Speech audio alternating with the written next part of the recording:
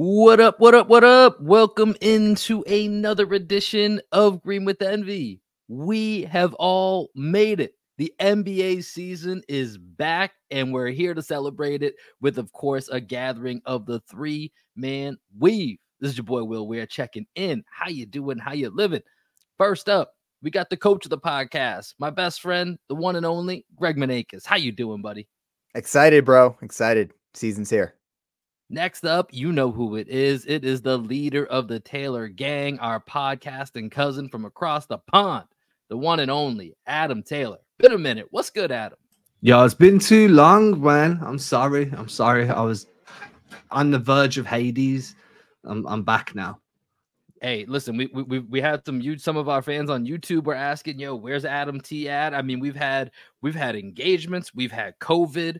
We've had wisdom teeth out. We've had, undiagnosed injuries from Coach Greg. We've had a whole lot going on. But I got to say this. When it comes time, when the lights are brightest and the NBA season's back, the three-man weave does not fuck around with load management. All three of us here today to talk about the opening of the NBA season. So I'm proud of you, my guys. I'm proud of you. We're not like the Phoenix Suns, who Bradley Beal's already sitting out game one, and Devin Booker might be out game one. So we're a little bit better than them. Yeah, not a hot start from the new look Suns, but let's set this up for y'all today. We are super excited. So we're recording this on Tuesday, the official open of the NBA season.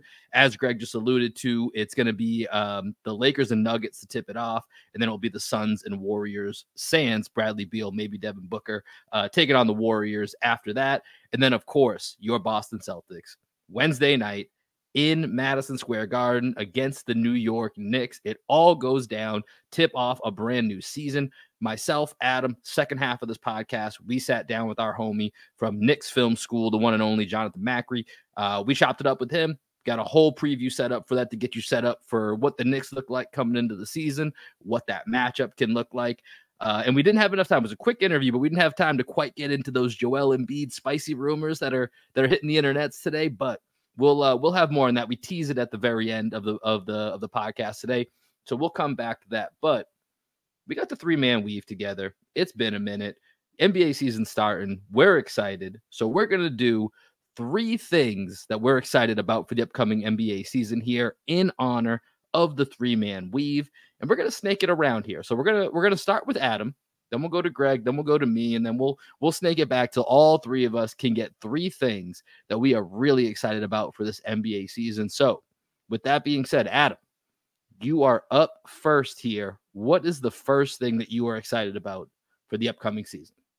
The first I'm excited for is the Jayson Tatum low post work. I don't know if you guys read the John Corrales piece earlier today with Sam Cassell, talking about Tatum, the one thing he needs to add to his game and to really take him to that, like, quote unquote, difficult to guard, which I took as unguardable level, was low post mastery, learning how to play make out of there, learning when to attack, when to go quick, when to go slow.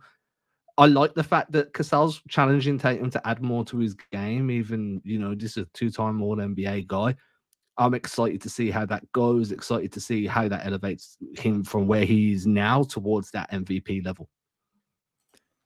Absolutely. Yeah. And Sam Cassell, for, some people out there, maybe kind of newer to basketball, maybe a little bit younger than us here. Sam Cassell was a great mid-post player as a point guard, right? That was one of the things that he excelled at. He shot that great little mid-post fadeaway, great back to the basket game as a point guard. So when you see all these videos of Tatum working with Cassell, it's got to get you excited because Sam Cassell was crafty. He was crafty as all hell. And I think that's one thing with Tatum. He's so polished in everything that he does that it's like at times it can be like almost too polished. Like it's too pretty. It's too textbook. You want to get a little gritty with it? Want to mix it up a little bit? Yeah. Like a little deceptiveness in there, a little trickery in the post, I think could really add a lot. So I agree. And that's something I mentioned on the last podcast. I think that the Celtics need for Tatum to reach that next level. Him going into the post and getting at least three real post opportunities, ideally per half, but probably per game is more likely. I think that question before we go to your first thing that you're excited for, Greg. I wonder how many, because we've mentioned this with Tatum, We mentioned it with Holiday in one of the last preseason games about, how we didn't go to Marcus Smart in the post probably enough when we had him. I think Holiday is going to be even better in that position. And then KP is very widely known for performing very well out of the post as well. So it is leaving me a little bit curious as to, obviously the Celtics aren't going to run all of their offense through the post, but we now have 3 different guys that we're all making cases for that should get some post touches throughout a game. So it is going to be an interesting thing to keep an eye on throughout the season. Yeah, and I think that's a perfect transition to my first thing that I'm excited about. My first one, I'll keep it Celtics related, is year 2 of Mazzulla ball. I think just seeing, all of the interviews that you see with Joe Mazzulla, how much more comfortable he seems, how much more relaxed he seems just being in front of the media, coming into the year with a whole summer to learn from his mistakes. The JJ Redick interview that we talked about, and how much he really seemed to learn from everything that happened in year 1, where it had to just be like, not thrown into the deep end, but plunged into like the deepest, like the Mariana Trench of the fucking ocean. You know what I mean? And Joe Mazzulla is just told, try and find your way to the surface. You don't even know which way is up right now. Year 2, he's coming in and he's able to implement all of his systems. He's not just doing basketball as math, right? He's understanding that basketball is a game that needs to be played. You need to have all these counters, and Mazzulla ball year 2 promises to have more post touches, more, differentiating the action, having more curve balls on the defensive end. We're seeing the zone defense on half court. We're seeing the 2-2-1. So all the things that Mazzulla ball could become in year 2, where year 1 Mazzulla ball almost was kind of looked at it as a pejorative. Am I the only one that doesn't know what the Mariana Trench is? It's the deepest part of the ocean. No clue. Okay. Is it not Das Equis? The Mariana Trench is the deepest part of the ocean. Okay. I you said that, and I lost track of everything else you were saying, Greg. I was just going to say, I genuinely believe it was food related. I honestly thought the like marinara sauce, of marinara sauce. Like, exactly, dude. Yeah. I feel silly. That's twice now. I've said so much stupid since we've been on air. Hey, it happens, man. It happens. Hey, we all learning something here. That's what part of this podcast is we're learning and we're growing together. And I agree with you, Greg, on what you said about Mazzulla, but the Mariana Trench just really stole the show in that entire explanation that you gave. But with that, I'm gonna move on to my number one thing here. And I'm going to keep it Celtics related for this first round that we're doing here. And it kind of piggybacks on Adam's point a little bit here. It's a little bit of a prediction.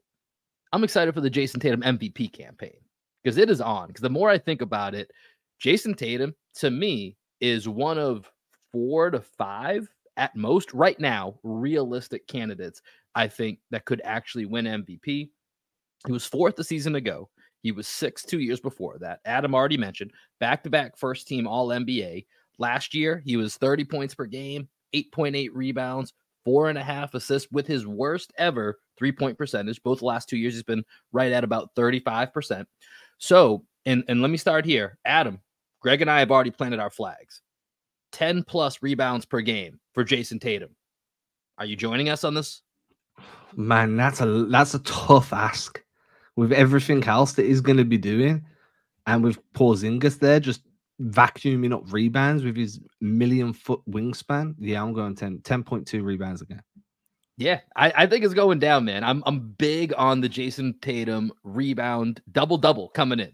So I think this year, if he does hit that 10 rebound per game mark, here's my prediction for Jayson Tatum's stat line: 31.5 points per game, 10 rebounds per game, 5.5 assists. We're expecting him to control the ball more, right? Like he's gonna have the ball in his hands even more, gonna be asked to play make. I think there's gonna be a lot more spacing out there. And so if you get that 3-point percentage from 35, just back up to 36, 37%, that gets you a few more points per game. I think that's the recipe, and maybe that all defense that he's talking about. I don't know. We'll see. I think that's going to be a bit of a stretch for him to get all the way to all defense, but certainly, he's no slouch on the defensive end. You put that all together. If you can get the number 1 seed, put yourself in a position ahead of Giannis, then I think you're really looking at, obviously Giannis is still going to be in that mix. Joker is going to be right there, but also is Joker really gonna? Joker doesn't give a shit about stats, but that also is what makes him awesome. And then his stats are awesome, even though he doesn't care. So of course he's gonna be there. And then outside of that, kind of, maybe Devin Booker, maybe Steph Curry, Jayson Tatum's right there. So Jayson Tatum MVP campaign. That's what I'm excited about. So we're now naming you Will Picante Weir. A little spice for you. Yeah, a little bit spicy, I like it. I think the 10 rebounds is really difficult to accomplish with everything else that he's tasked with doing. To me, his defensive role is going to play a part in that. Like if he's asked to defend higher up on towards the perimeter, he'll be getting more long rebounds. He won't be crashing back as much. But he's evolved as a rebounder over the last few years. He's one of the best rebounders on the team, if not probably a top 2 rebounder now. Porzingis is there. I don't see a reason why, if he wanted to, he couldn't average double-digit rebounds. Yeah, and I think with the starting lineup that I'm hoping happens, with Horford coming off the bench, I think there's going to be more opportunities for Tatum to get those rebounds with Porzingis being in drop and contesting shots. So if he's contesting shots as the drop defender, right, and not necessarily just firing back and getting position and boxing out, if he's there contesting, somebody has to get the rebound. You know what I mean? And Tatum, next biggest guy, is already a pretty good rebounder himself. He's at, it was over 8 rebounds last year. That's one of the things that I said coming into the season. The first couple weeks before Vegas catches on to Jayson Tatum is going to average double-digit boards, I will be betting the Jayson Tatum over on rebounds every single game, because I think no matter what it is, I think during the playoffs last year, they started setting it like 7.5 a game. By the end of the playoffs, they were setting it like 9.5 a game. So they were starting to catch on to Tatum's rebounding in big games. We'll see if it happens over 82. Yeah, him playing in a lot of one big lineups or one traditional one big lineups is a big hedge for me as to why I think that, Tatum's going to get to those 10, because he just has to. Like, I think he's going to have to if he's going to be the, quote unquote power forward in these lineups. He's going to have to clean up that glass, especially when KP's there protecting it. And there's not going to be a lot of those double or as many double big lineups taking a lot of those boards away. So I think that's going to play a pretty big role. So I'm here for it. Jayson Tatum, MVP campaign. We'll keep an eye on that. My number 2 thing I'm excited for, we'll go a little bit outside the Celtics here. And this isn't really a shock. This is just some low-hanging fruit, but give me all the fucking Wemby you can. I am so excited for everything Wemby related. 19 points, 3 blocks per game in the preseason, but that's like not even the story. It's him nutmegging guys in the middle of games. It's him blocking Klay Thompson at the 3-point line, him swatting Steph Curry like he's playing basketball with Riley Curry. Like it doesn't look natural. It looks like it's CGI. It looks like it's a made-up 2K player. The way that he moves, the fluidity that he has within, his game and his movements already, pulling up for deep from 3, catching off the elbow shots. Like, we just haven't seen a dude like this. And, it might be one of those rare LeBron James type cases where the hype is absurd, but he may actually live up to, or even exceed that hype. So I'm all aboard for it. And Greg, we got to keep a price alert, I think, on any Spurs games that we can maybe just hop in the car and go make, because I think any chance we can get a glimpse of Wemby, we might just have to take it this season. If you weren't going to say the Wemby hype, I was going to say the Wemby hype. I figured. I said, it's low hanging fruit. How much higher are you guys on Wemby than Chet, though? Like, do you think there's a huge talent disparity between those two? Because I think I don't think the talent gap is as seismic as what everybody believes. I think they're quite similar. Like, I'm just as excited for Chet as I am for Wemby. Yeah, I mean, I have written down here what I was going to go piggyback off of that was Wemby versus Chet in that Rookie of the Year race this season. I'm really excited for that. As much as I champion the Player of the Class belt, it is pretty cool that this year, the fact that we have the traditional Rookie of the Year, even though Chet Holmgren is not a rookie, this is his 2nd year in the NBA, the fact that they get to compete against each other for what I agree, Adam. I think it's going to be an historic Rookie of the Year race, because Chet is so damn good. He's just not 7'5", right? That's the difference. That's my point, is that Chet, even though we have rarely seen some of the things Chet's done from a guy that size, like, you can kind of look at Porzingis and say, oh, I've seen some of these things. Like, Wemby just visually is a whole other ball game, even compared to 7'2" Chet. Like, you know what I mean? Chet's Like, it's 7 crazy. feet. He's not Or 7 feet. 7 feet either. That's Yeah, what's whatever. wild, right? We're talking about a 7-foot guy and being like, yeah, but he just doesn't have the size that Wemby does. You know what the fuck? Yeah. Like, Yeah, but That's how absurd it is. But Chet, I mean, the Chet block that he had on Dame Lillard, like how often do you see Dame Lillard's step back jump shot get blocked? A lot this season when he's coming up against the Celtics. Let's hope. Let's hope. But also just in this Chet Wemby, like guys they've blocked in the preseason, just think about that. We've mentioned Dame Lillard, Klay Thompson, and Steph Curry. Like these are the type of guys that are getting their shots blocked by these gigantos. Like I don't even know the right word to call these guys. Gargantuans is the only word. There you go. That's a good one. That's a good one. Das Ekis. That's Ekis. Is that what that means? I mean, there's no need, and there's no need. But Das Equis. What is it? Das Equis. By the way, just for those of you listening, we were talking with Adam before we came on today about a potential promo opportunity that involved Dos Equis beer, which Adam called Das Equis. Das Equis. Das Equis. Das Equis. We don't have it here, dude. And like my Spanish is now the sponsor of three things from the 3-man weave, sponsored by Das Equis. I mean, so I had my second thing. It's Wemby versus Chet. I'm really excited for that. Adam, what's your second thing you're excited about? I went Celtics related again. I'm excited for Friday, baby. Celtics versus Miami, Eastern Conference Finals rematch. Miami got worse this summer. And I've seen some takes that they improved by, like, you know, addition by subtraction. I think that's a load of shit. I think you lose Gabe Vincent. That was a huge part of your finals run. You lose Max Strus, which was kind of like always a painful sight for Celtics fans. You know what I mean? I don't think they've improved. I think that Boston have really taken a leap ahead of Miami now, and they're going to be out for revenge, man. And I'm just really, really excited. As long as they win. If they lose, I want to be furious because the timeline is going to be unbearable. But I got a question for you guys on Miami, because it's once again, Miami is so fucking frustrating to talk about because I don't want to feel like I'm slighting them or overlooking them because I just can't do it anymore. I can't do it. They're too tough. But they really are one Jimmy Butler shot away from beating us 3 times in 3 chances in the conference finals. But when you look at that team, and I'm with you, Adam, the Gabe Vincent loss, the Max Strus loss is I think big. I think a little underrated is their Josh Richardson addition. I like him back. Yeah, Jamie. Is it Jamie Vasquez?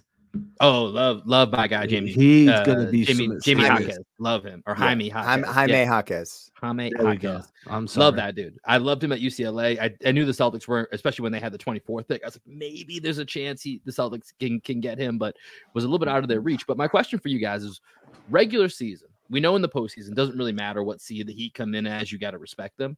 But where do you think they finish in the regular season? I've got them as a playing tournament team, dude. Yeah, I mean, I think it depends on health. One thing with Jimmy Butler, how willing is he to get up to close to 70 games? You know, Jimmy Buckets is their best player. Bam, you know, can Bam continue to take the leap on the offensive end? We've seen more and more Bam Adebayo stepping into a larger role on the offensive end. Obviously, I've been saying for years, Bam Adebayo should be a defensive player of the year. If he wins defensive player of the year, it's because the Miami Heat had a very successful season, right? So if you're penciling in Bam for defensive player of the year, he's anchoring a defense that does still have some good pieces there, right? That's one thing. Although Tyler Hero gets knocked for not being a good like isolation defender, he's a good rebounder at least. He can board up. Josh Richardson is a very underrated defender. He can still play some good defense. We saw that on the Celtics. Like he had some great blocks. He was a good point of attack defender, chasing people over screens. You know, Martin had a heck of a playoffs. Can he continue to do that? Will they bring him off the bench? Is he going to start? Jaquez, as you guys mentioned, has a lot that he can bring to the table. And then they got Spo. You know, Spo's never one to, he sees the bigger picture. You always see the Heat kind of not playing great in the regular season and then turning it on towards the end. The Heat were the team that, you know, I forget how many years back now, probably like 4 or 5 years back. They had the like 11-30-33 start, and then the record flipped the second half of the year, and it was like mirror images of the same team. Like they just do that. Spo understands that they're trying to get ready for the playoffs and that he's going to have his team ready for the playoffs. So I think definitely if early in the season, it looks like, damn, the East is a little bit deeper than we thought. We might need to turn it on sooner than normal, because if we might get left out of the play-in, then I could see the Heat like ending up 6th seed, 5th seed. But I agree with Adam. I think they're going to be in the play-in again. Yeah, 6 to 8 seed feels about right, but at the end of the day, doesn't matter. Everyone should be terrified of them come playoff time. Like Greg said, just laid out the whole case for it. So, but I was just curious to get your guys' thoughts on that. Adam, let's take us around. Let's take us around the world here one more time. You got your third thing that you're excited about. So this one is a non-Celtics related thing, and it's literally just a hope more than something I'm excited about. So I'm hopeful that we finally get to see a full healthy season from Zion. Like, I think also that everyone, on my list. I think everybody's talking about the Wemby, the Chet. I feel like we've disrespected Scoot Henderson a little here. We know one's mentioned Scoot. I'm excited for Scoot too. But Zion, when everyone's like, Wemby is the biggest name to come into the league since LeBron, well, Zion was that before Wemby, right?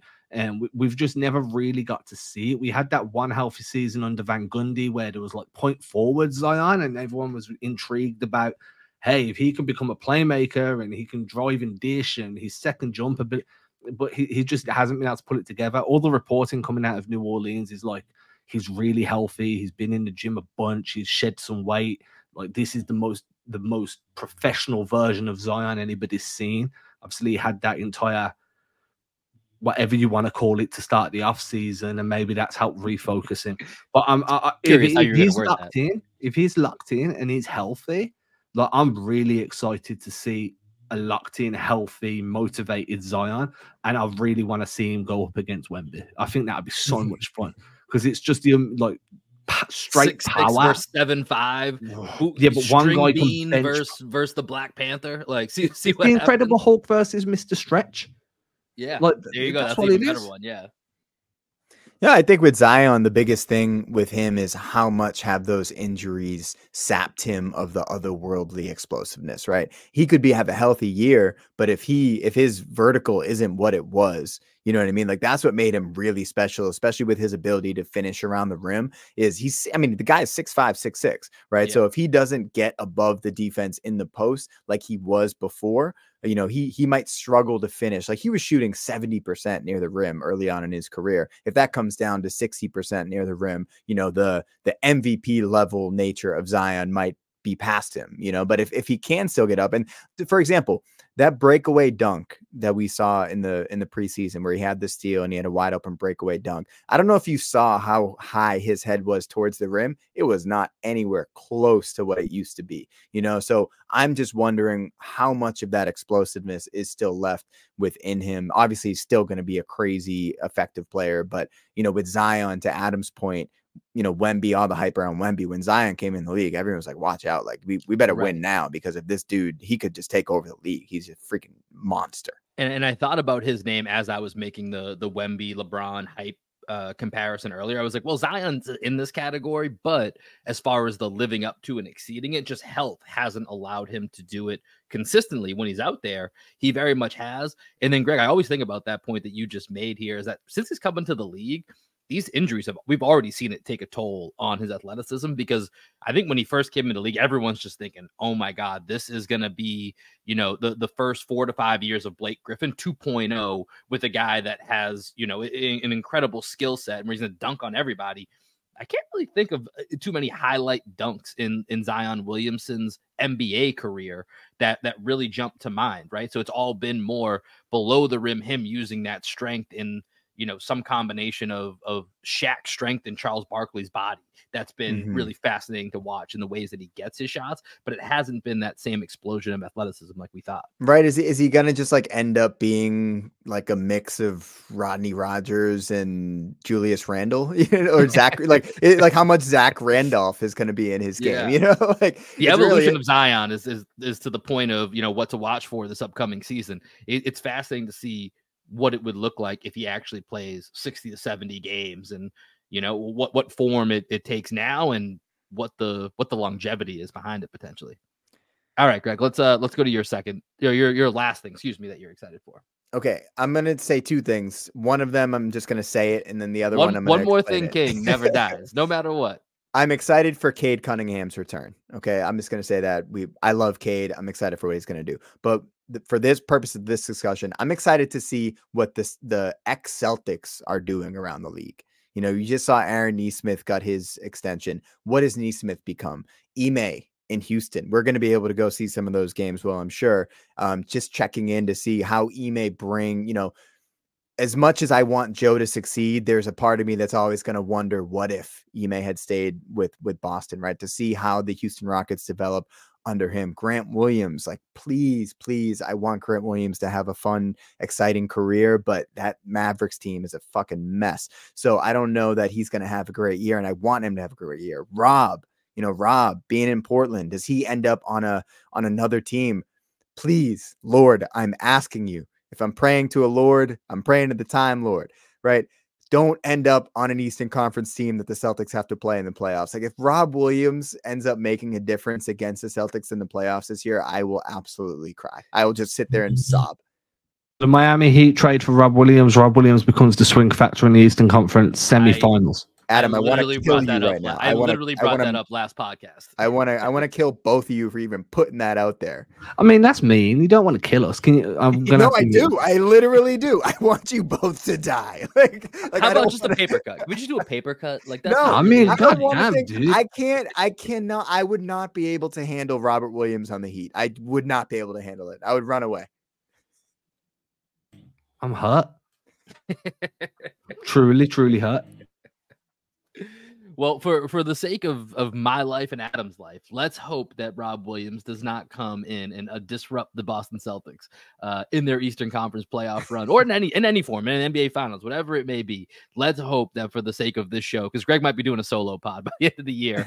You'll both be dead. Yeah, exactly. That's what I'm saying. That's an expensive murder, though, right? To fly over here to kill me, then to figure out how the fuck to get back out the country in time. Like, you're gonna have to spend some money and do some real planning, man. I feel okay with this. I'm not too concerned. I mean, him killing me is pretty easy. He knows where I live. He knows the ins and outs. I mean, Adam, you just told us you get some of these boxes of wine sent to you and all this stuff. You know, maybe I just like fake a package with some tainted wine. Who knows? Oh, that's a woman's poison. You don't have my address. I'm okay. I'm okay. If you ever ask for my address now, the answer is no.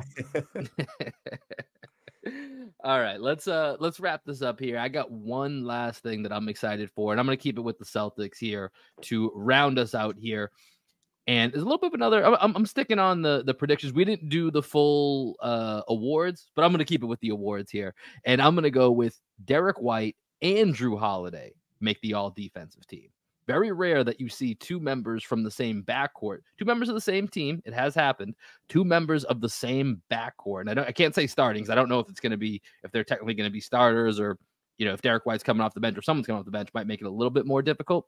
But trivia question for you guys. Did some research today. Dating back to 1980, I could only find one set of backcourt specific teammates that both made an all defensive team. One made the first team. One made the second team. Can you guys name that backcourt? Can you give us like an era? I'll give you the year. I'll give you the year. Well, I wanted to see if it somehow just came to you right away. Then I was going to give you a few more clues here, but I'll give you the year: 2012, 2013.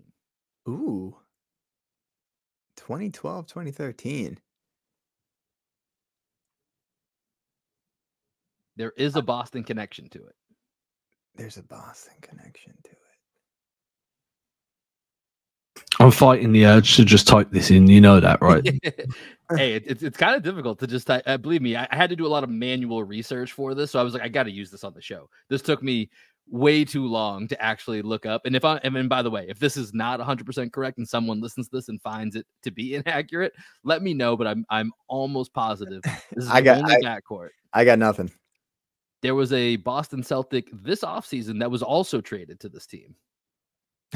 I love that you're continuing to give hints. Tony Allen. Tony Allen, yeah. And Mike Conley. There it is. I did Tony cheat. Allen. Yeah, it's all good. Tony Allen first team, Mike Conley second team. That's the only time, and I only went back to 1980 that I've ever seen that there were two members of the same backcourt that made the all defensive team. I think Derek White and Jrue Holiday can do it this year. If they're both starting, I really like their chances to both do it. If one of them's coming off the bench, I think it's going to make it a little bit tougher, but that's something that I'm going to be watching for, is if we can get 2 guards in the all defensive spots. Okay. Well, I'm glad that at the end of the exercise, you did the exercise correctly. Rather than making a prediction, you would say, I'm excited to see if these 2 guys make the all. Hey man, I got to sneak it in here. We wanted to do a little bit different, but I like some of those prediction podcasts, so I got to sneak it in where we can here. And on that note, before we leave, I'm going to make you guys do it here. Give me your NBA Finals prediction. Greg, Adam, I'll round us out, and then we'll send it over to a preview of the Celtics-Knicks opening night. Celtics, Lakers, Celtics win. Adam? I've got Celtics, Suns, Celtics win. Celtics, Warriors, Celtics get revenge. That's going to do it for this side of the Green with Envy podcast. Take a quick break here, and then on the other side, you're going to hear myself, you're going to hear Adam, you're going to hear Jonathan Macri. It's opening night, Celtics, Knicks. Sit back and enjoy.